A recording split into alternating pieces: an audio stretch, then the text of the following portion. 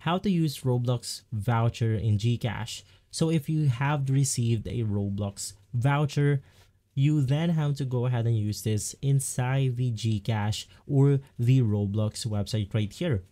Now the easiest way is to simply navigate through a website called roblox.com/redeem. You want to make sure that you have logged in your account inside the web store, and from here you then have to enter the code that you got from your Roblox voucher. Now if you're using it to your GCash account, unfortunately as of the moment this is unavailable. The only way to go ahead and use your voucher code or card inside Roblox is to simply navigate through their official website, which is roblox.com/redeem, and from here you will be able to go ahead and redeem your Robux. You cannot transfer your Robux into real money.